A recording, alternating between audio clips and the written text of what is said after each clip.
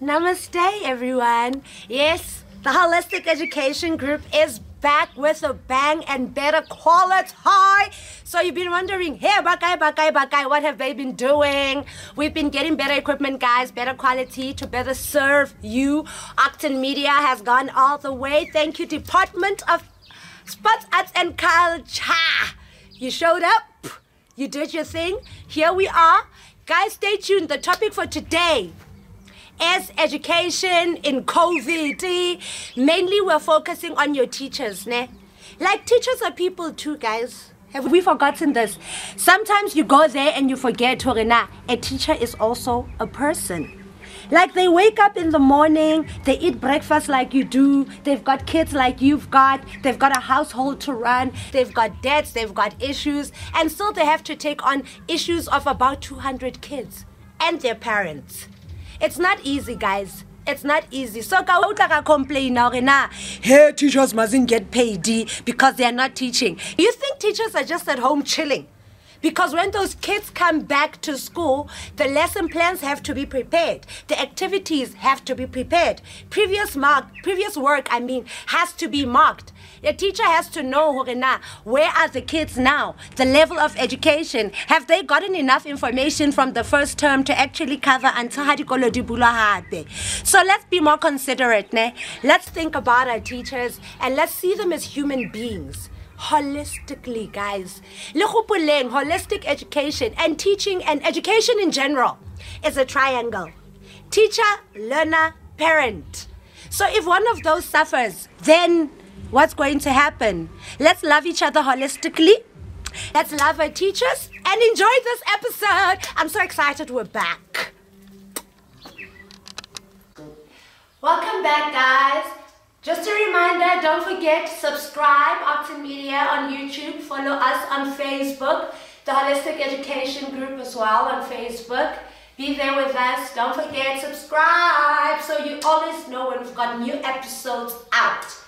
Anyway, back to the topic. Teachers are people too.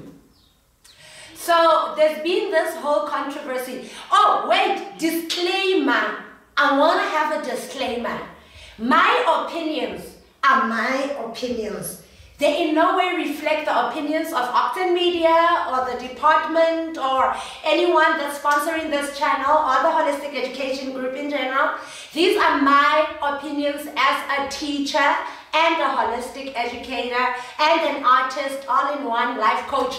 It's just, a gathering from what I'm thinking, right? So, COVID hits, the teachers didn't expect it. You didn't expect it, nobody expected it.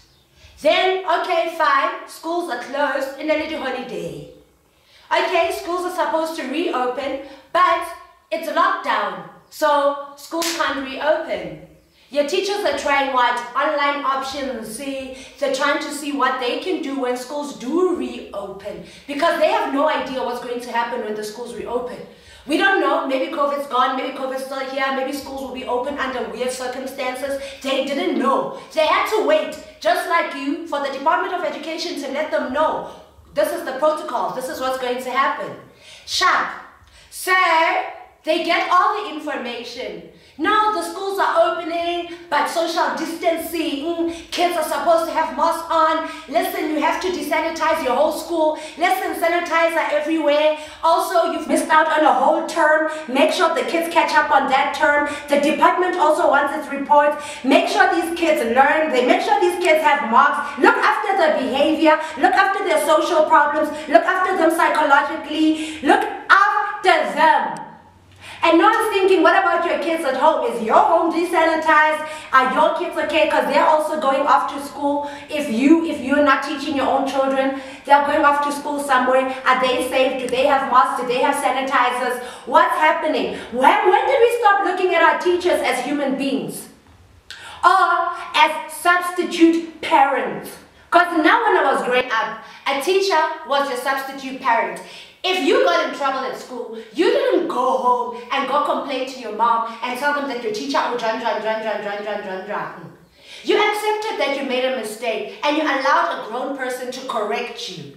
I'm not saying, okay, they beat us into line or something like that. But I'm saying we have a culture as Africans where we respect our elders. That is us. We know our elders have lived. They don't only know things, they didn't only study things, they lived. There is no substitute for life experience. So our elders have this experience and they bring this experience with them, and when they correct you, they know from experience that the path that you're walking will only lead you to a certain way. So, we don't listen. I mean, my generation was probably the first generation that really stopped listening. But what's the point if we're not listening to our elders? Because our teachers are our elders.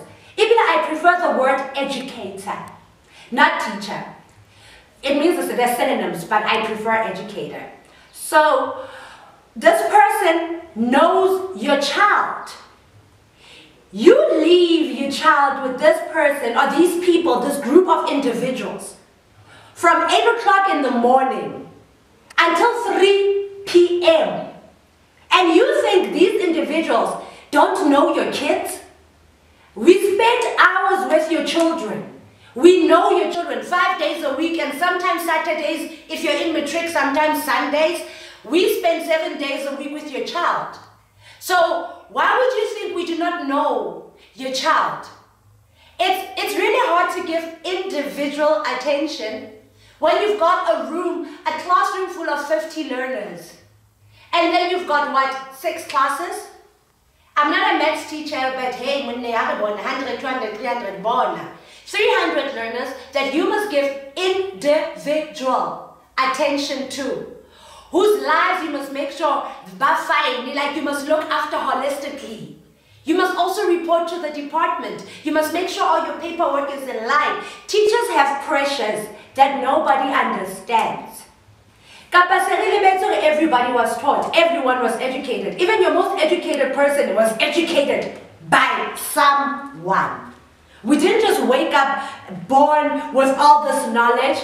We had teachers to teach us. And then even now, we don't respect them. We don't appreciate them. How do you get up to go and yell and scream and beat up? Ibile, now we're at that stage where we are getting beaten up, and it's not even an uproar, you understand? So how do you even disrespect or yell at or beat up someone who's trying to give your child knowledge or try to give you knowledge? Emotional. Let's take a break while you subscribe. Yeah, press subscribe. We're taking a break. Take a look at our cool ad. Peace.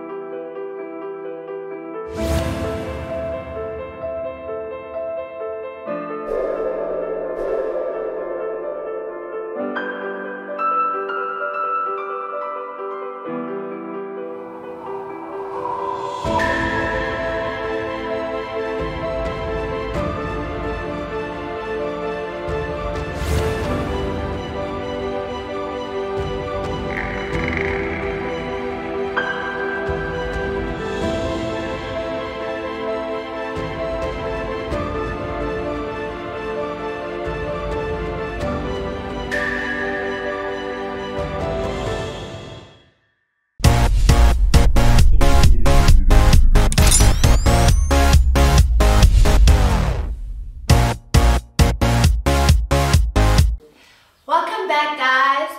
Just a reminder, don't forget to subscribe Educaton Media on YouTube. Follow us on Facebook, the Holistic Education Group as well on Facebook. Be there with us. Don't forget, subscribe so you always know when we've got new episodes out. Anyway, back to the topic. Teachers are people 2. So there's been this whole controversy. Oh, wait, disclaimer. I want to have a disclaimer. My opinions are my opinions. They in no way reflect the opinions of Octon Media or the department or anyone that's sponsoring this channel or the Holistic Education Group in general. These are my opinions as a teacher and a holistic educator and an artist, all-in-one life coach. It's just, you know, a gathering from what I'm thinking, right? So, COVID hits. The teachers didn't expect it. You didn't expect it. Nobody expected it. Then, okay, fine, schools are closed in a little holiday. Okay, schools are supposed to reopen, but it's lockdown, so schools can't reopen. Your teachers are trying what? Online options, they're trying to see what they can do when schools do reopen, because they have no idea what's going to happen when the schools reopen. We don't know, maybe COVID's gone, maybe COVID's still here, maybe schools will be open under weird circumstances. They didn't know. They had to wait, just like you, for the Department of Education to let them know, this is the protocol, this is what's going to happen. Sharp. So, they get all the information. Now the schools are opening, but social distancing, kids are supposed to have masks on. Listen, you have to desanitize your whole school. Listen, sanitizer everywhere. Also, you've missed out on a whole term. Make sure the kids catch up on that term. The department also wants its reports. Make sure these kids learn. They make sure these kids have marks. Look after their behavior. Look after their social problems. Look after them psychologically. Look after them. And no one's thinking, what about your kids at home? Is your home desanitized? Are your kids okay? Because they're also going off to school. If you're not teaching your own children, they're going off to school somewhere. Are they safe? Do they have masks? Do they have sanitizers? What's happening? When did we stop looking at our teachers as human beings? Or as substitute parents? Because now when I was growing up, a teacher was a substitute parent. If you got in trouble at school, you didn't go home and go complain to your mom and tell them that your teacher You accepted that you made a mistake and you allowed a grown person to correct you. I'm not saying, well, hey, they beat us into line or something like that. But I'm saying, we have a culture as Africans where we respect our elders. That is us. We know our elders have lived. They don't only know things, they didn't only study things, they lived. There is no substitute for life experience. So our elders have this experience and they bring this experience with them, and when they correct you, they know from experience that the path that you're walking will only lead you to a certain way. So, we don't listen. I mean, my generation was probably the first generation that really stopped listening. But what's the point if we're not listening to our elders? Because our teachers are our elders. Even I prefer the word educator, not teacher. It means they're synonyms, but I prefer educator. So, this person knows your child. You leave your child with this person or these people, this group of individuals, from 8 o'clock in the morning until 3 p.m. And you think these individuals don't know your kids? We spend hours with your children. We know your children 5 days a week and sometimes Saturdays, if you're in matric, sometimes Sundays. We spend 7 days a week with your child. So why would you think we do not know your child?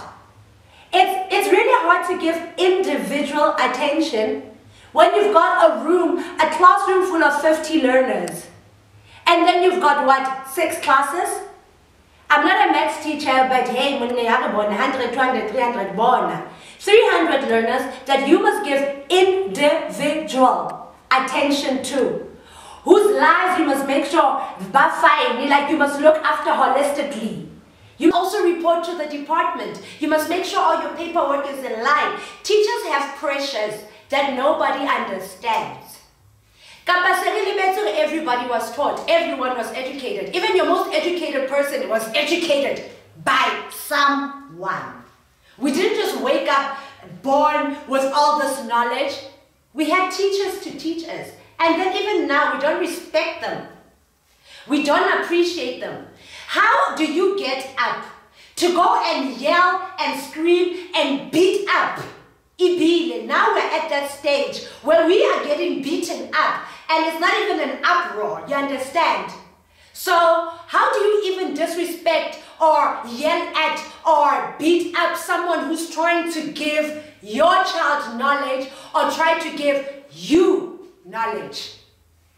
We're gonna get emotional. Let's take a break while you subscribe. Yeah, press subscribe. We're taking a break. Take a look at our cool ad. Peace.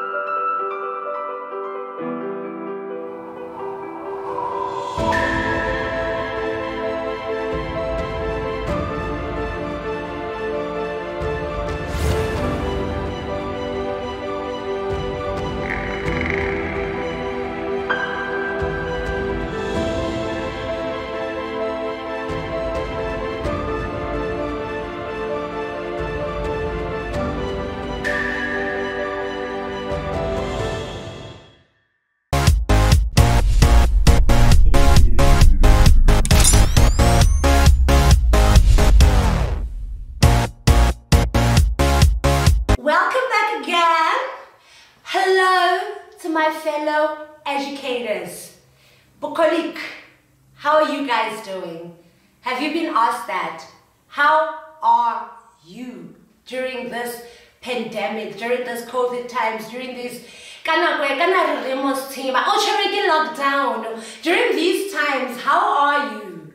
Are you thinking lesson plans or sanitizing options for your house?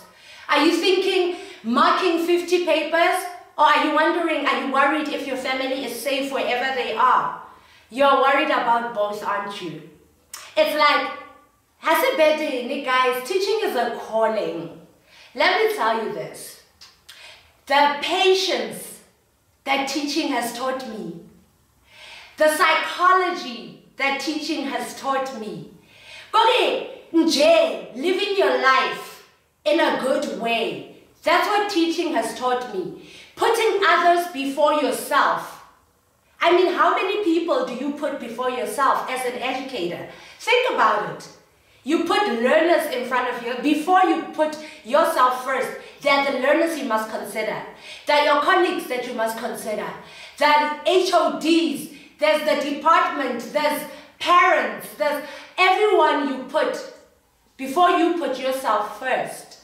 But the question is, are you okay holistically first? Are you pouring from an empty jug? I mean, knowledge how on a daily basis, and you try to do it in a way where it'll be exciting, it'll be interesting, and you're watching these little beings grow from things that can't talk, clumsy little things, to wild teenagers. And if you're teaching for long, they become adults, and you are so proud. And then next thing, they're like, teachers mustn't get paid. The very same people, eh? But anyway, you must look after yourself holistically first. How are you mentally? How are you? Are you coping? Do you have stress? Do you have anxiety? Do you have depression? Do you wake up every day excited, or do you wake up every day feeling low and burdened? How can you pour from an empty cup is what I'm going to ask you again. You need to take care of yourself mentally. Do you have spa days?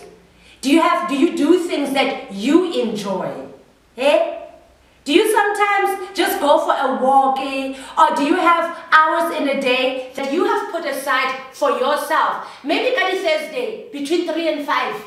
It's my time. Not parent time. You're not a parent, you're not a teacher, you're not a citizen. You're just you. You do the things that you love the most. Hey, chill. Watch television. Leisure time.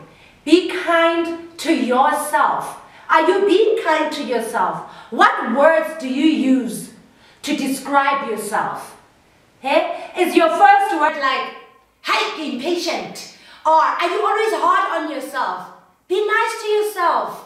You try your best every day. You're not Superman, or you're not in the Avengers, you're not in the Justice League, but you're a human being. Love your family. Do you have time that you spend with your family? Do you have time that you spend with your friends? If you've got problems, are you seeing someone? But don't get embarrassed. Go see someone to help you mentally so you can cope. Also, are you upgrading your skills so you don't get frustrated in the classroom? We're dealing with kids that have information, access. Whatever you're saying in class, they could be Googling. Whatever homework you're giving them, they've got options, like digital options, so where they can check if it's true or not. So you have to be on top of your game all the time. So are you going to the workshops? Are you upgrading your skills? Are you learning to work with technology? My colleagues, chalkboard. We can see, nako chalkboard ifitile, nako whiteboard ifitile. We are now about technology. Why are we still marking 200 pages when we've got apps that can do that for us? Kanali Google Scholar, where you can download question papers and have them marked online. You've got so many options. Are you looking at them to make your life easier? My colleague, that is my question also. Are you checking yourself to see if you're still as passionate about teaching as you were when you started, or is it time for you to venture into new avenues? Teaching isn't supposed to be a job that sucks the life out of you. It's not supposed to be a job. It's a job of givers. It's a job for carers. It's a job for people who are spiritually and mentally and physically like giving of themselves. That's what teaching is. And you don't do it for the applause. You don't do it for the kudos. You don't do it for the awards. You do it for the personal rewards. The ones that are happy. When you see a child prosper, that should make you happy. This is how passionate I am about teaching. This is why I felt I couldn't do it formally in the classroom. For my mental sanity, not for anything else. I get very emotionally attached, which is number one rule, don't get emotional. But I do. I get invested. I get invested in these kids and I want to know if they're okay holistically. I just don't want to give them activities and send them home and mark them and that's it. I don't want them to be learner number 5. I want to know, how are you doing? Are things okay at home? Are you okay? How's the stage treating you? I want to sit down and have sessions and ask them how are they doing, like, so, Abona. I know we all want to do that as teachers, but it is what it is. You've got 200 learners, you've got 300 learners, you've got marking. If you're teaching languages, if you're teaching maths, give paper 1, paper 2, paper 3, paper million. You have to mark essays as an English teacher. There's so much to do. But you have to be okay. Are you okay physically? You're at a job where basically you sit or you're standing stationary in one place. I mean, how much exercise do you get? I mean, how much oxygen is really pumping through your body, going to your brain, keeping you alert, keeping you... Do you run from class to class? Do you walk, or is it yo, kesaya classing? Do you live for a short break, a long break? No. Take care of yourself physically. How gymming, how exercising. I mean, living before COVID, guys, we're already losing interest in extramural activities.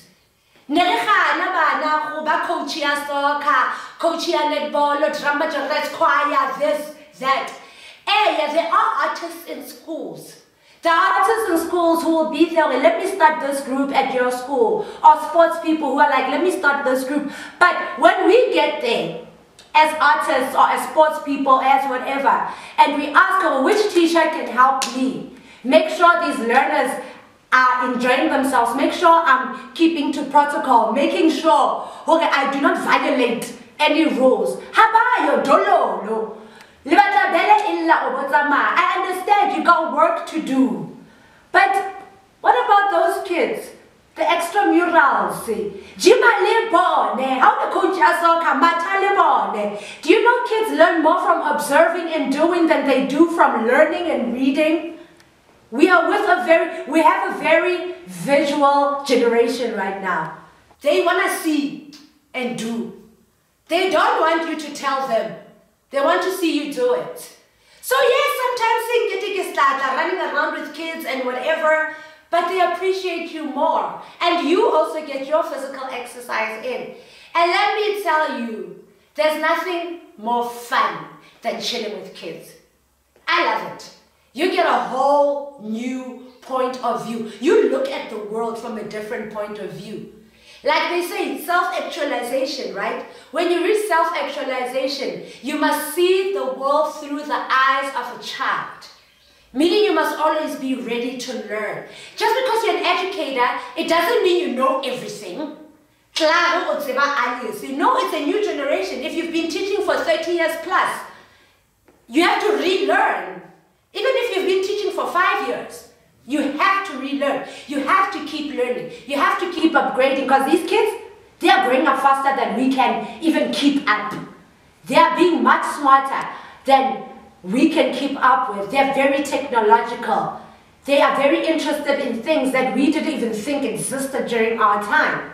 So I need you to take care of yourself because if you're good, the triangle is good.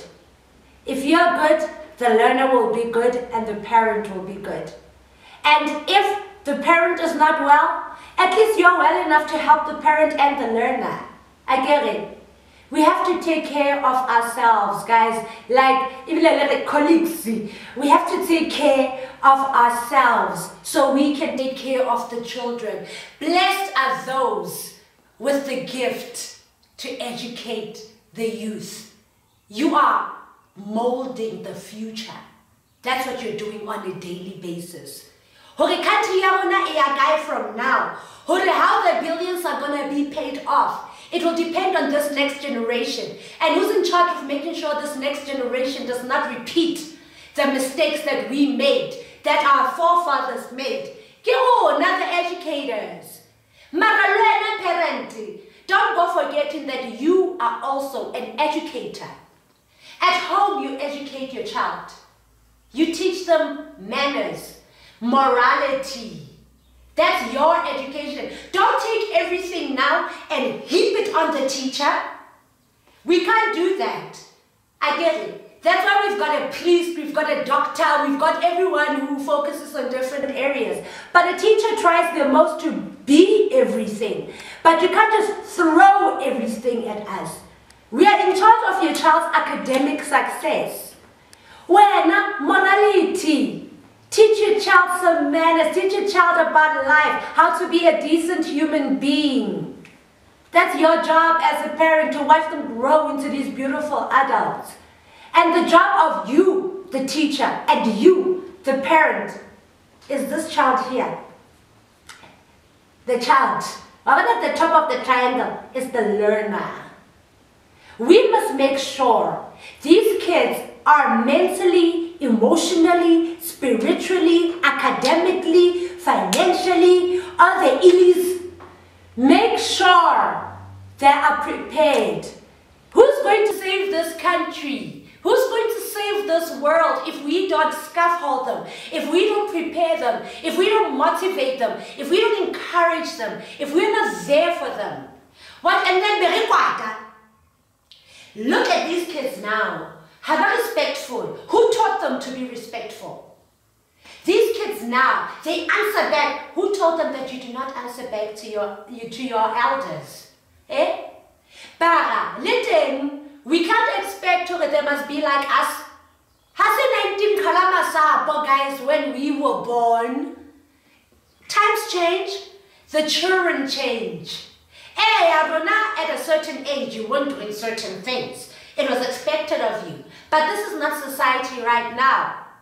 Talk to your child. Hakusana ntoze snacks. Hadisaniyo. Uditola internet, uditola WhatsApp, uditola Facebook, uditola everywhere. I'm not saying invade your child's privacy. I'm not saying invade your learner's privacy. I'm saying be open. Be the teacher and learner can walk. Be the teacher, wait, tongue twister here. Be the teacher who learners can speak to. Who learners can open up to.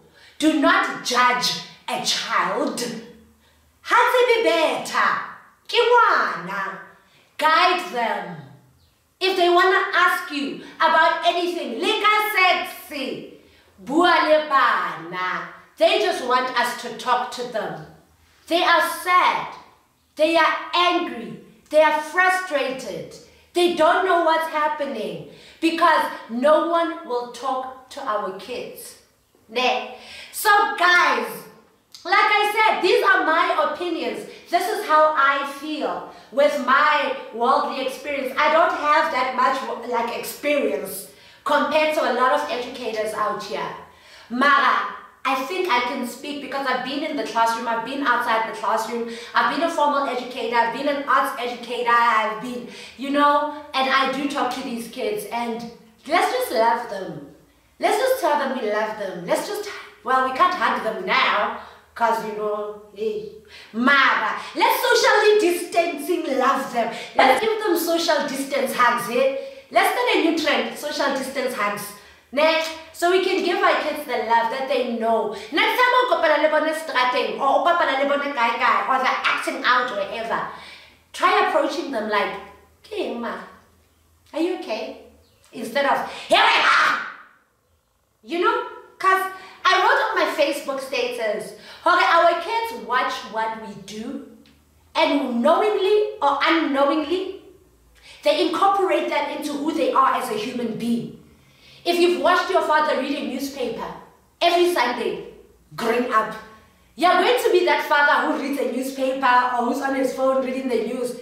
Wabona. So the way you behave, the way we behave as educators, as adults, as people, reflects on our learners. So guys, we'll try and get you interviews more and more because I want to focus on this a lot. So subscribe, Educaton Media, YouTube, Facebook, the Holistic Education Group. Thank you again to our sponsors, the Department of Sports, Arts and Culture. Thank you very much. Subscribe.